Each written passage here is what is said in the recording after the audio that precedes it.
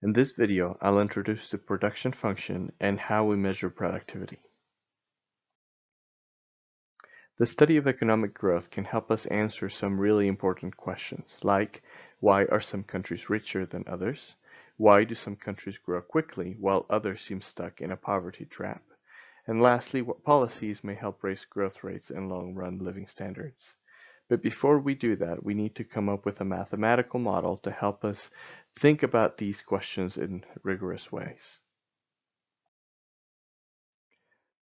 Just like individuals, a country's standard of living depends on its ability to produce goods and services.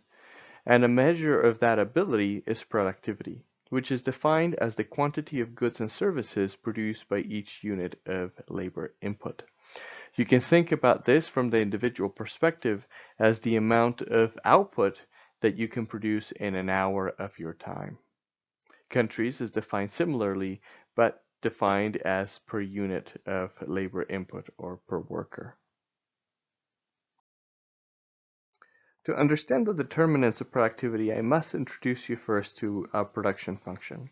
In mathematics, a function is simply a way for us to turn inputs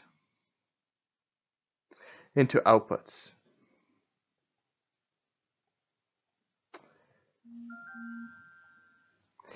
There are lots and lots of different types of functions, but in this case, we're going to create one that can help us understand the connection between the inputs or factors of production in an economy and output, goods and services.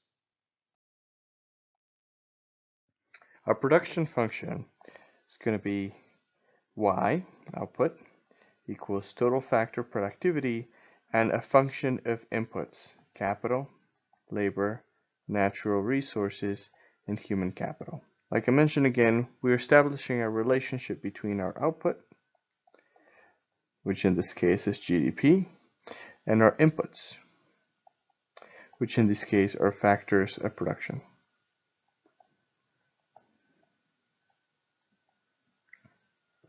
There is a new addition, A. This A we call total factor productivity.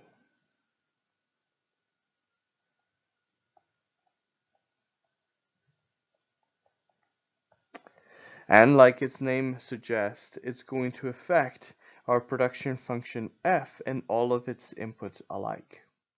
We colloquially refer to it as technology, but it is a lot more than that. So again, what this production function does, it takes capital, labor, natural resources, and human capital, and it combines them together, then multiplies it by total factor productivity to get output or GDP. An important property of the production function is constant returns to scale. Constant returns to scale intuitively means that if we were to double all inputs, output doubles. Now, what does that look like when we write it out in our equation? What that would mean would be that if we double all inputs by multiplying each by 2,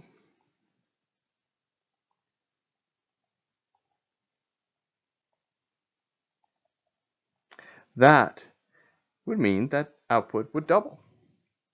Now that can be generalized to any number s. So if we multiply each factor of production by s,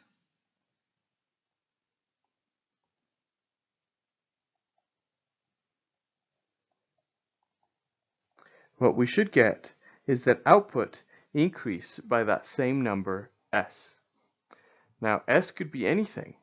So if s was equal to 3, then all inputs would be tripled, and so would output. If s equals to 4, then all inputs would be quadrupled, and so would output.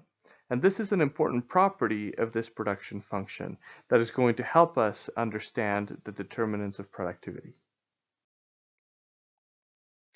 Productivity, again, is defined as the quantity of goods and services produced from each unit of labor input. If we were to put this in math, we would say that productivity equals to whatever we produce per unit of labor input.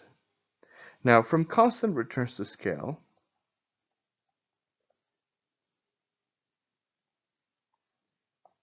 forgot an N right there.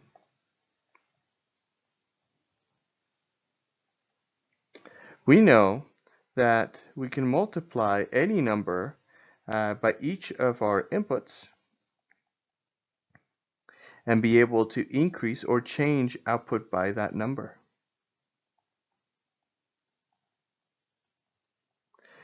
Remember, we can pick S to be anything, so we can choose S to be equal to 1 over labor.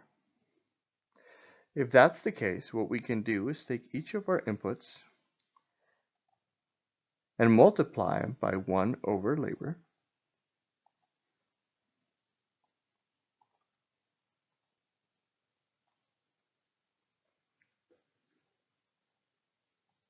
And what our constant returns to scale property would say is that this is equal to Y divided by L, which in this case is productivity.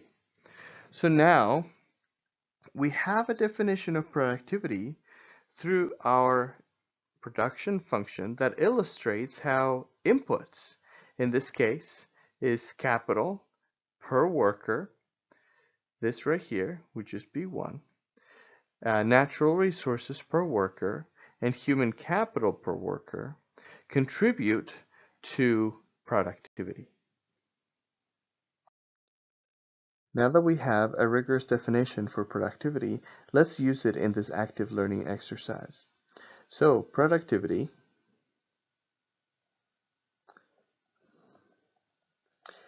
equals to technology, or total factor productivity, and a mix of capital per worker, natural resources per worker, and human capital per worker. Each of the following policies are meant to increase or affect one or more of these determinants of productivity.